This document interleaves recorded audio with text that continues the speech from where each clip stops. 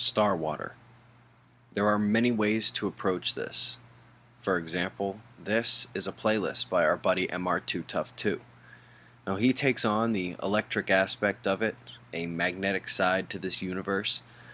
MR2 can make red tide with just electricity and water. Life in minutes. That's a great video. More importantly, he demonstrates how energy creates water from its components. Did you know that every element needed for life is found in and around plasma? Me either. I'll let him explain. Sparkling convection is a naturally occurring plasma, such as lightning, or you pull the plug out of the wall, that spark that flies out.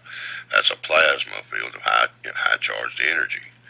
And inside these high charged energies, they find the elemental separation is taking place, and you have iron and silicon, magnesium, sulfur, carbon, all the way out, through oxygen, hydrogen, helium, towards the outside of the plasma itself. All these elements are present in lightning or any type of electric arc. The elements in electricity. Remember those. So from the birth of stars, the birth of solar systems, from icy dust and particles, there's no doubt water can be found in the craziest places, around many different types of stars, inside them as well, and in their ejections. Water is there when the stars grow old, when they begin to die. It can also be found in preplanetary nebulae. Mars clearly has water. Enceladus seemed obvious to many. There's water inside Europa. It's on the surface of Io as well. And did you know Pluto was mostly made of water? Me either. In fact, NASA has a nice tool for kids to see where else they can find water within our solar system. Apparently there's a bunch more than I've shown. It's almost everywhere. All the way out to the Oort cloud. Cloud. What an apt name for the heavens from where the comets rain down. Imagine the comets when our star grows old. So how does this water get to the planets and out to the comets and the clouds? I believe one of the ways is through coronal mass ejections. I'm clearly not saying this is all water. That's preposterous. This is mostly plasma, hydrogen ions, and the first tiny bit of star water. Now these CMEs water the entire solar system, reassembling into the clouds of comets and debris. The CMEs, according to a different arm of NASA, contain these same heavier elements MR2 showed us earlier. Solar wind does this as well, although to a much lower extent with less heavier elements. But solar plasma hits our magnetosphere. Much is guided away or blocked, but some gets integrated. The cloud of energized particles, the elements in the plasma on the sun, in the corona, and in those ejected outward into space in a CME, have an accumulating star water content, and these ingredients collide with each other, react, they collide with slower solar wind, and they bunch up when they hit our shields, and get juiced with some energy. Now some of these particles are then guided to the Earth on the field lines, but that's mostly near the poles. The magnetosphere doesn't block everything, however, especially already electrically neutral water, and especially not the part that has holes in it, or the weak points. It would, however, cause particles to combine with each other and whatever else is in our plasmasphere, and when you factor in the earthly ionospheric ejections of oxygen during coronal mass ejections, you can see the mixture brewing. There'd be even more brewing for what got down to the next layer, where the atmosphere meets the ionosphere, the ozone. 10 to 50 kilometers high, water does not evaporate to this altitude. Ozone has lots of oxygen, which reacts very well with those hydrogen ions. So you begin to see the star water process begins at the sun, but also continues through our magnetosphere, plasmasphere, down to our atmosphere. But the magnetospheric holes are not the only ones. Our ozone is developing holes as we speak. Lightning, sprites.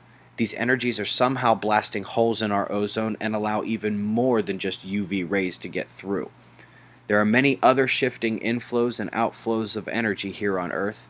In fact, everywhere in the solar system has these energy flows. They're often cyclonic when strong near the surface, like here at the level of the sun.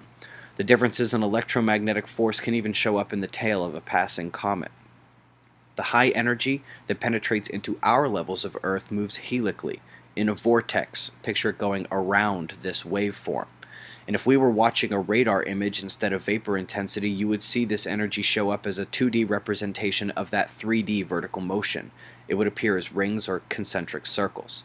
It's no wonder that this is followed by tornadoes, severe weather, or in this case a hurricane exploding over land with no warning, and then dying over the ocean. Just a different energy flow.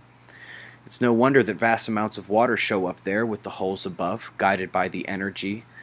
We have seen rainfall amounts that simply do not make sense. They do not hold their weight against our current weather models. But moving on. The second highest clouds we can see are cirrus clouds. In the stratosphere 5 to 6 kilometers up. Interesting that these often precede rainfall.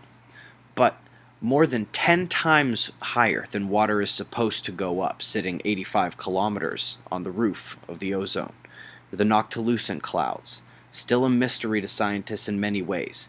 Used to be a rare Arctic phenomenon, but they're now being seen at mid-latitudes daily. They don't know where the water comes from, but they know outer space plays a role with at least meteor particles. Half right's not bad.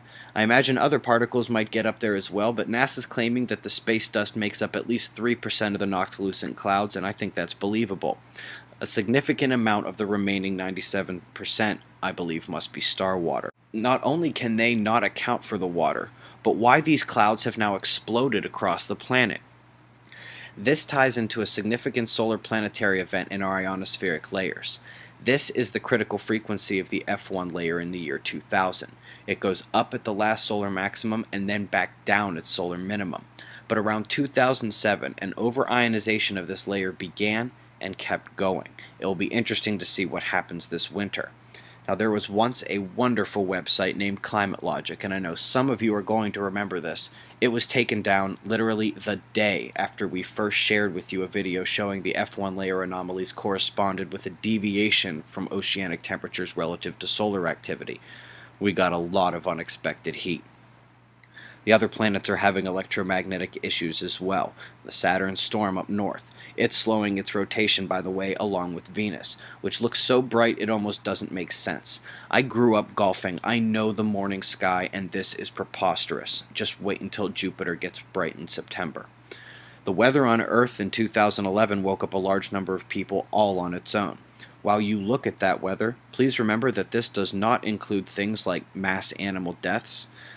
And the weather this year has been focused mostly on heat and the drought rather than the early season tropical storm records set this year, which I suppose are easy to forget considering they managed to leave the U.S. relatively unharmed. Or how about how the U.S.'s warm winter might not have been such a good thing? An Arctic cyclone like this in summer. For those who say that we would notice all this added star water, I'd say less than 1% of storms are significant star water events. Evaporation is still real and all that other weather stuff. But realize also that Earth expels particles as all things do, from alpha decay at a small scale up to a black hole. This electromagnetic universe pulls in and pushes out. Remember when nothing could escape the gravity of a black hole? Whoops. Time for another theory, guys. Particles and energy expelled electromagnetically. Not to mention those oxygen eruptions Earth has, or the hot flow anomalies seen here and at other planets. Did I mention we also have changing inflows and outflows? There is no conservation here. Gaia taketh, but she also giveth back. I tell you to check your weather every day for a good reason. Star water isn't the problem, but we're going to be seeing a lot more of it and the other devastating storm elements if our energy keeps changing. Eyes on the sun, everyone, but keep your feet on the ground. This is real.